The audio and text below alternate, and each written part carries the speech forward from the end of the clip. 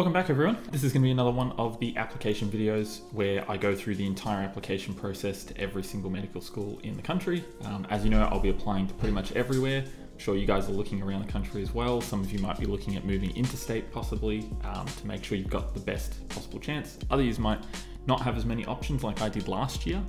Hopefully, if you're looking at Deakin, then today we're going to be looking at Deakin University. Their campus out in Waurn Ponds in Geelong, in Victoria, is where the medical program is run. Deakin is a Gemsas school. So what I'm going to do now is I've gone through, I think, a couple of Gemsas schools. I've done UniMelb, for example, and Griffith as well.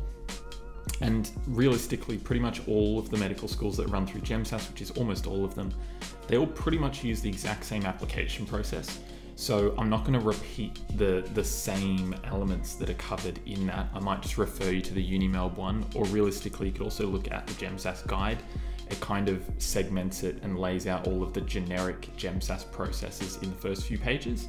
It'll be linked below. That's probably the best place to go to get a general sense of what it is. Anything that is school specific is then broken down into another section, but this is what this video series is for as well, is kind of really clarifying what all that means with some examples and hopefully a decent enough explanation as well.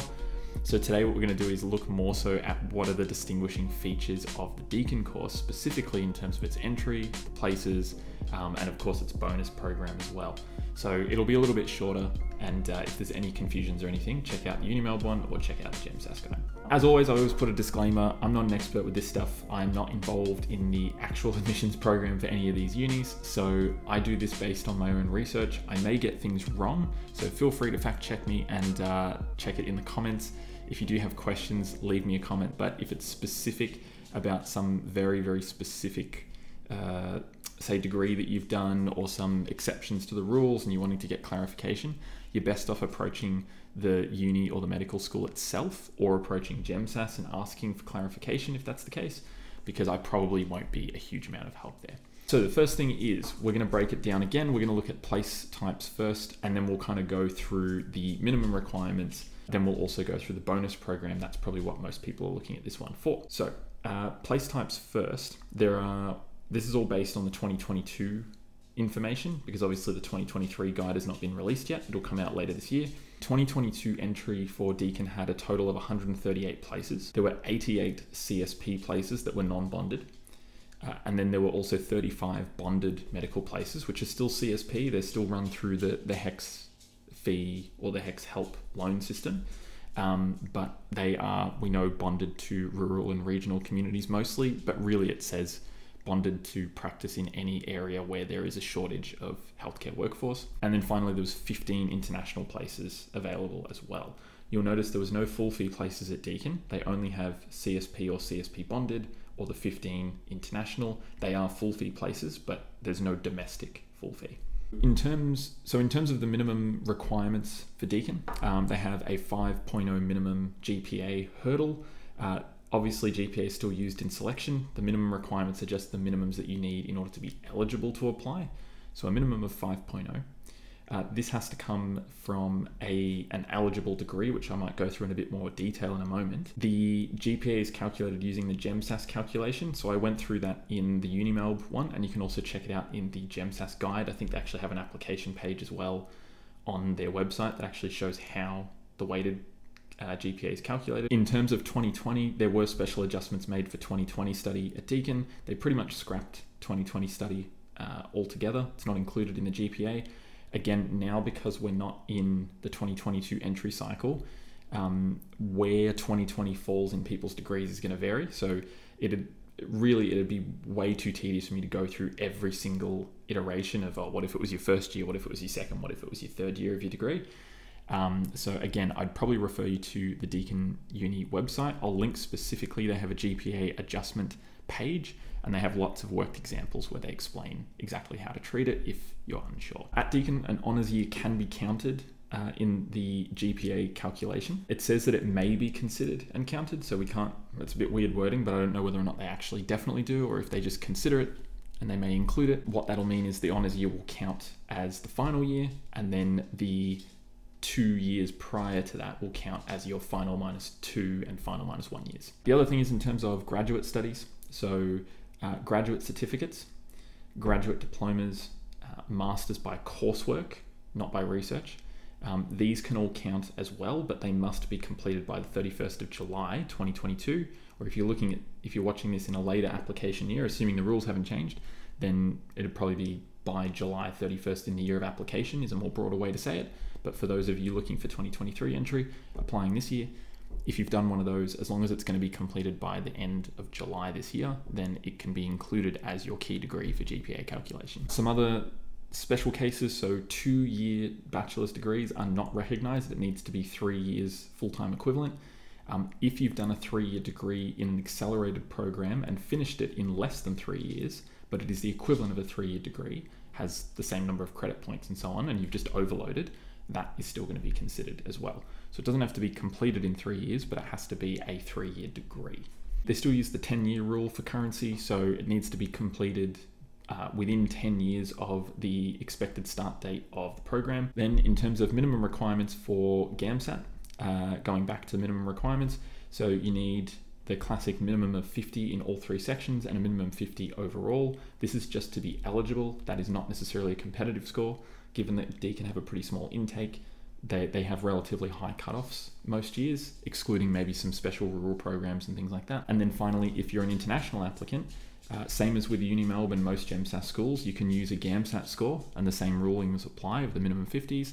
Otherwise, you can also use an MCAT score, and in that case, the minimum requirement is a 125 in all sections. So in terms of the adjustments and bonuses program, again, for some reason, every medical school has their own unique little process that they kind of focus on, and Deakin focuses on their bonus program, which is a really, really good one for people looking to bump up GPAs like myself.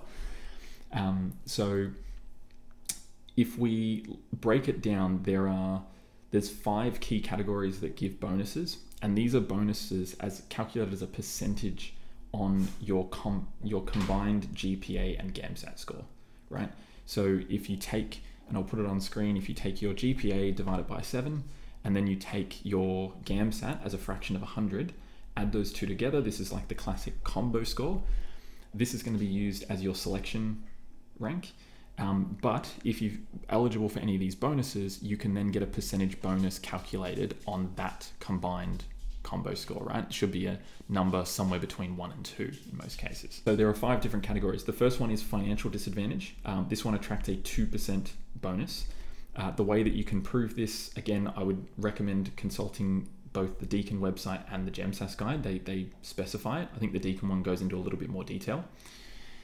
But it basically says you need to have been, for example, in receipt of Centrelink benefits, so youth allowance or ab study, these kind of things, or other forms of government pension during the study in your key degree.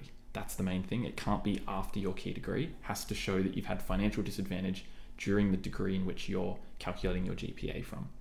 So if you've got the documentation to support that, so this could be things like taxation summaries, it can be payment receipts of every payment that was made, bank transactions can be used as confirmation, but I don't know if that is considered a certified document. Again, just check the list for the full details because there's lots of different pensions and therefore lots of different documents that can be used as proof. You can't simply just say that you're in receipt. The other thing is you have to have been in receipt of that benefit for at least 12 months consecutively. So it can't have been less than that. The second one then, prior clinical experience. So this one attracts a 4% increase. And if you've had financial advantage, you can also add other percentage bonuses as well on top. So if you've worked as a registered health professional in Australia for at least 1 year full-time equivalent is seen as 36 hours per week. And this includes things like nurses, well, not a doctor obviously, or else why would you go on into medical school? But if you've been a nurse, allied health professional, I believe as well, but there are certain types, so speech pathologists and dietitians are included in this list. And you get a 4% bonus on top if you can prove that you've held employment in one of those professions previously. The way that you prove that is you can do it through your group certificate or your kind of tax summary or your PAYG summary at tax time from your employer that shows your proof of employment for the 1 year. And I think they say as well that you can't use like contract work and stuff like that. So if you did a 12-month contract, I believe that's not counted. They claim that they don't know if the contract was fulfilled or not. So even if you sign the contract to do the contracted work, they don't know if it was fulfilled.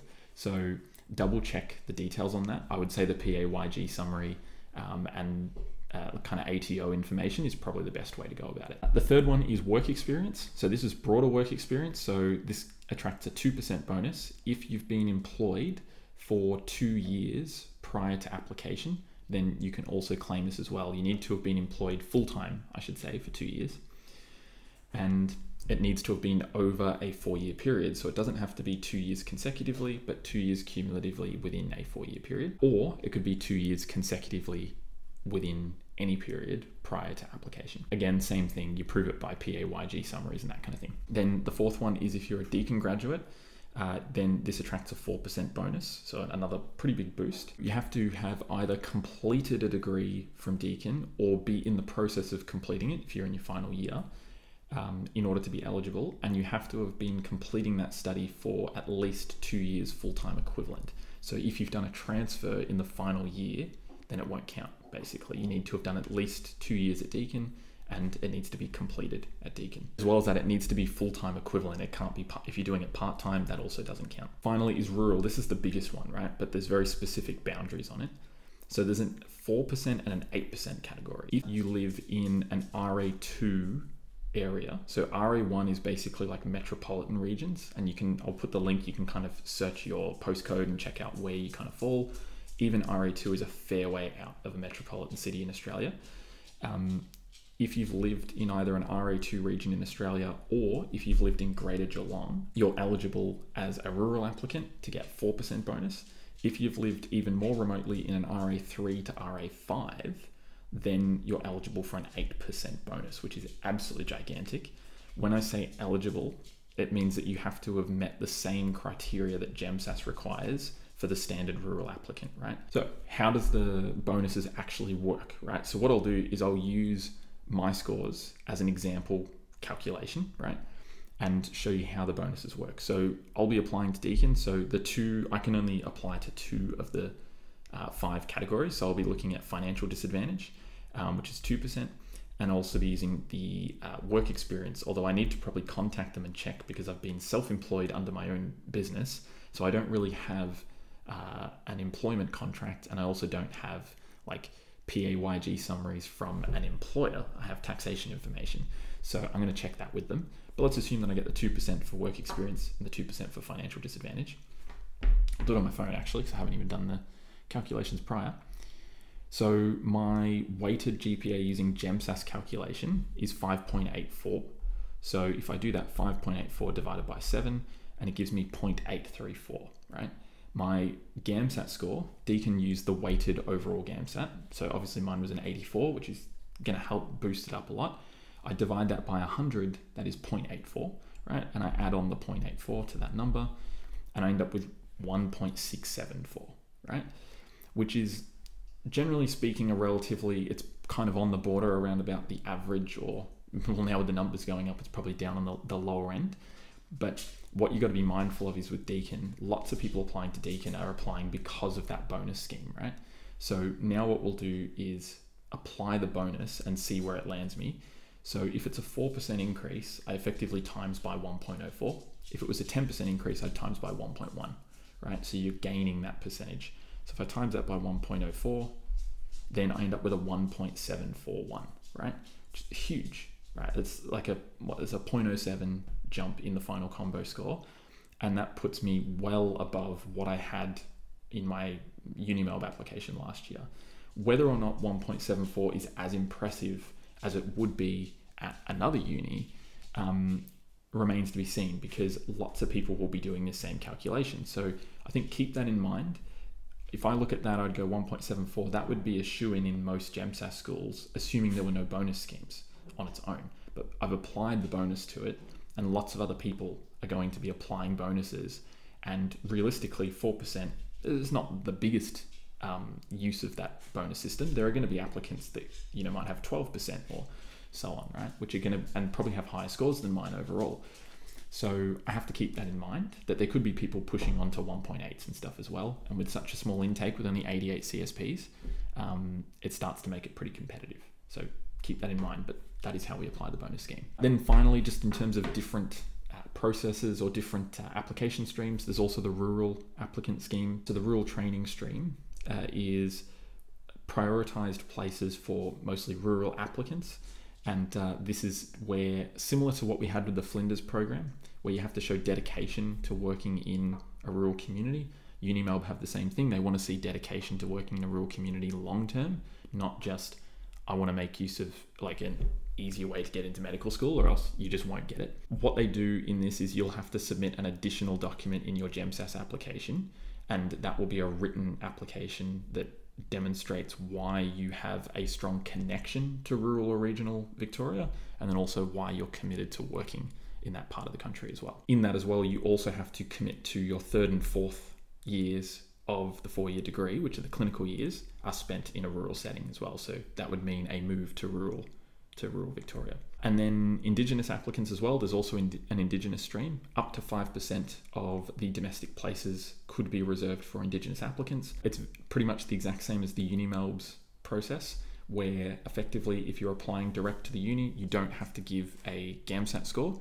If you're applying through Gemsas, then you do have to provide a Gamsat score, and the minimum 50s apply in that case. Then with interviews, obviously once all of that goes through, they use a 50-50 weighting for interview offers. So 50-50 weighting between your GPA and your Gamsat score, along with the bonuses applied. They rank everyone, they then give interview offers. They say that they gave up to about 220 interviews for the 138 places for 2022 entry. So a little bit less than double. We normally see this kind of around about 100% increase on final intake. So they roughly double their interview numbers and then cut down it in around about half or so. They use a multiple mini interview phase. They do 10 multi-mini interviews of 5 minutes each. UniMelb did 8, so it's slightly longer at Deakin. Assessing effectively the same things. Again, I'm not a huge expert on interviews or anything, so I won't go into a huge amount of detail there. Finally, offers. The offers process is pretty much stock standard, exactly the same, right? So if you're in your final year and finishing off your degree and you are successful in your offer, then you'll be given a conditional offer. Your GPA is not allowed to drop by more than 0.4 from your application by the end of your degree. So if you had a 6.7, it just means that by the end of the year, it's not allowed to be lower than a 6.3. That's pretty much it. And if you've only got 1 semester to go, you've had a competitive enough GPA to get in for an offer, chances are this won't be very likely to have that big of a drop. But if maybe you're scraping in on a higher Gamsat and the lower GPA, this could be a consideration to look out for. So don't let off the accelerator, so to speak, in the final semester. If you've already finished your degree and you've applied and been given an offer, that's a firm offer. You can accept it. It can't be taken away from you, effectively. In terms of how they actually allocate offers, same as UniMelb, 25, 25, 50 weighting. So 25% Gamsat, 25% GPA, 50% MMI performance. And then they rank everyone and then offer up the spots. They offer up CSPs first, then bonded and international are ranked separately, but bonded are always given after CSP. So the strongest applicants will be selected for a CSP place. And there we go. That's the whole process for Deakin. So there's not really a huge amount of difference at Deakin. It's pretty much just the Gemsas process. The only thing they do really differently is their bonus scheme. So hopefully this was all helpful to break it all down, and let me know in the comments if you're going to be applying to Deakin. And yeah, I might see you there, or I might see you at another uni, or I might not see you at all because maybe I don't get in. I don't know. Anyway, I'm going to see you in the next one.